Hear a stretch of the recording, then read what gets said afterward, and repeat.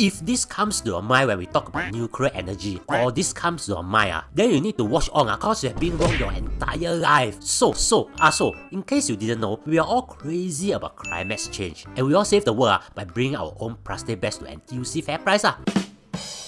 But one of the best ways to go green is to stop using fossil fuels for energy and to use greener sources of energy. To simplify things, just think of fossil fuels as things burned to create energy. Even our electricity is created by burning fossil fuels. This isn't green. So if we really want to go green, we have two options. Show off your greenness online or use alternate sources of electricity. This is why I email PM and then ask him to look at my house door handle. Cause I think my house door handle has an alternate source of electricity. Cause wherever I touch it shocked me. I don't know what the heck happens.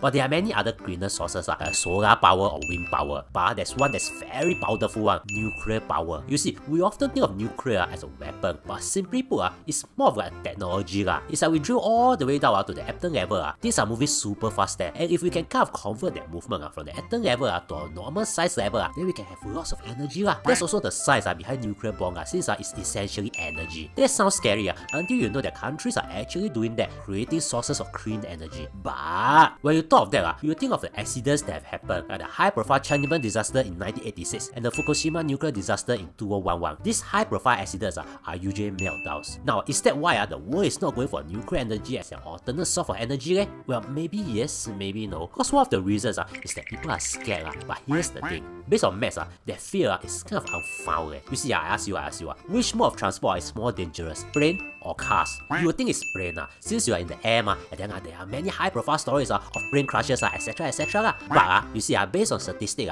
it's much more dangerous to travel by cars than by planes. For example, the odds of dying in a car accident is about 1 in 114, while it's 1 in 9,821 for a plane crash. But we are still worried simply because humans like to fear irrational things. If not, why do you think I bought so many hair treatment packages?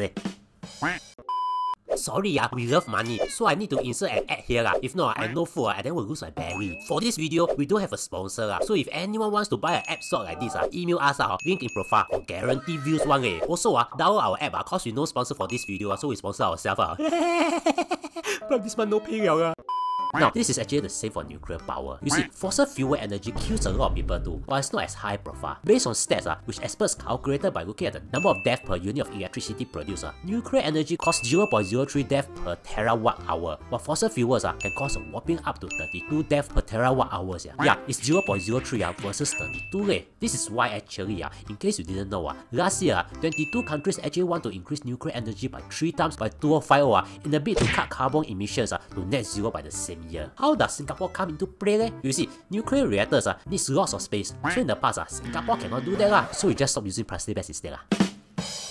But throughout the years, we have kept that option open. Now, what happened recently is that it seems that we are doing more studies and whatnot. We are even going to have 100 nuclear energy experts, and basically, quite a bit of resources are put into studying nuclear energy in Singapore. But why? Other than the potential of using nuclear energy to go green, there are new technology coming whereby we might not need a big nuclear reactor to generate nuclear energy, but small ones, known as small modular reactors. And still got other new technology like nuclear fusion instead of nuclear fission. Basically, you can say that people are excited at this. If you're watching this in 2050, can you tell me if Singapore is powered by nuclear? And also, the MRT to JB, is it really big or not? That one we can go to Mars already, still not big.